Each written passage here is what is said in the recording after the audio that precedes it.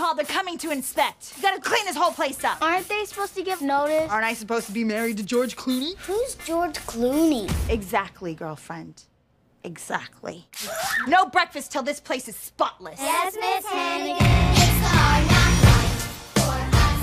It's the hard knock life for us. Sandy, wait! Stop! Why are you running? It gets me places quicker. Little kids. Will, this is really gonna help your race for mayor. She's a foster kid from Harlem. I'm here on behalf of Will Stacks, and he would like to take Annie out for lunch. You can keep me as long as you want. She's kidding. So what's the hustle? The more we're seen together, the better it is for my campaign. I bet if I moved in with you, you become president. You're not really thinking about doing this. Whoa.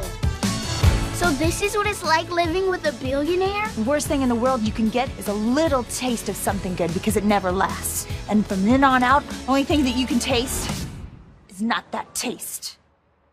Huh? Do something nice for Annie, not just for the press. You get air sick? I've never been in the air before. I threw up on the swings once.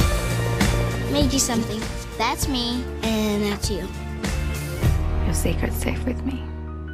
That you care. It's a miracle. We found her parents. We think so. Well, hey, this is a joyous occasion. The sun will come out tomorrow. Bet your bottom dollar that tomorrow. We're gonna be okay, Sandy. There'll be sun. The sun will come out tomorrow. So you gotta hang on till tomorrow. Come on, man. When did this city get so musical?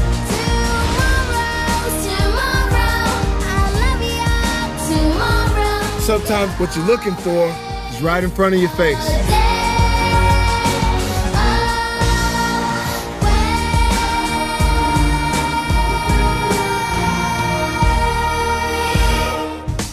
Hey, Mr. Will Stacks. Look for me, Colleen Hannigan. And like me on Facebook. I don't like you in Harlem. Why would I like you on Facebook? You think you're better than me? I do think I'm better than you.